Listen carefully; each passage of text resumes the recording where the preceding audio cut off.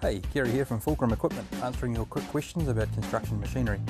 The question we're often asked is how do I release the hydraulic pressure from changing attachments on the Kubota SVL 75 skid steers. It's very simple to drop the hydraulic pressure out of the lines to enable you to change to another attachment on these skid steers. They have this manifold block here on the boom where the hose fittings are located, and there's a pressure relief valve inside of here to assist. So to release the pressure, first you make sure the engine's off, and then move to this manifold block and push the fittings in a couple of times. Do it a few times each side. And then you're now ready to just quickly snap those fittings off. Lay those fittings carefully over the attachment to save them getting damaged, and you're now ready to climb back into the machine and operate the quick hitch to release the attachment from the machine.